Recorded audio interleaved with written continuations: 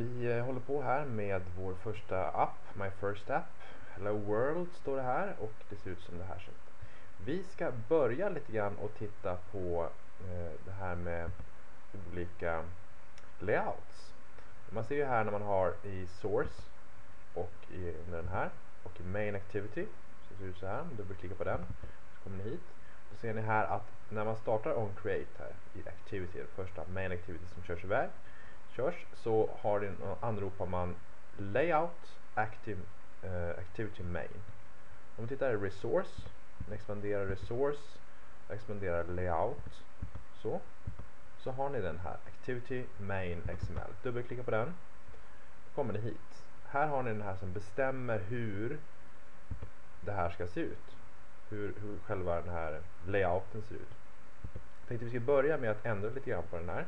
Ni har ju graphical layout, får ni fram här. Det ser ut så här. Grafiska, här är what you see is what you get. Man kan dra ut knappar och så. Men vi ska köra activity XML här. Vi kör från XML direkt. Vi kan börja med att ta bort text view här. Så. Och så kan vi börja med att ta en annan layout här. LinearLayout. Och då måste vi givetvis ha LinearLayout här nere. Ni ser här att där det börjar LinearLayout så har ni ett sån här större än tecken här, LinearLayout, och så har ni större än /LinearLayout. Så där är slash det slutade på det här sättet. Och vi ser här att den här bestämmer lite grann här innan den här första större än, det är mindre än och så större än här, så finns det olika varianter. Dels Android Layout with match parent och Android Layout height match parent. Vad betyder det? Det betyder att den här linear layout, den är match parent på höjden och match parent på bredden. Så det är hela det här området. Sen kan vi också bestämma hur komponenterna, för linear layout är som en view group. Och i den här view groupen här, inuti den, så kan man lägga in knappar och allt möjligt som kallas för views.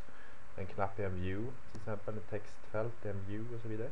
Och de som ingår innanför den här linear layout, den här view-gruppen då, de kommer bestämmas ut efter hur den här ska orientera dem här i.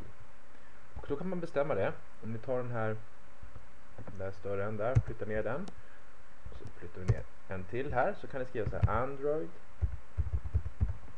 kolon och så ska vi ha orientation där, så det blir ja, det kommer fram där till och med efter ett tag. Så det är orientation, dubbelklicka på den och då får vi fram parentes, eller jag vill säga citationstecken sådär, och vi vill ha orientation horizontal, sådär, horizontal. Det finns säkert andra varianter också, så ser man tar bort den här sådär och även den där och skriver lika med, så ser ni att man kan välja på horizontal eller vertical. Vi vill ha horizontal, så då bestämmer vi att alla saker som läggs in här där kommer att läggas linear och det kommer att läggas horisontellt istället för vertikalt på det sättet. Sen är det bara att spara den här så med den, och då kan man se resultatet här i graphical layout direkt. Ni ser att den här Hello World försvann här.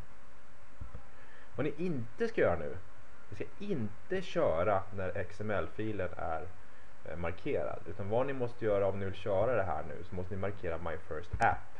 Se till att den är markerad, sen kan ni trycka på kör-knappen så. Annars blir det fel, kan jag bara säga. Så nu när vi kör den här, ser ni här så kommer den där Hello World att försvunnit. Det har vi tagit bort ifrån där. Och då ser vi här att den här har försvunnit helt enkelt, Hello World här. Men nu är den här linear layout view-gruppen här. Och det vi lägger här kommer läggas horisontellt.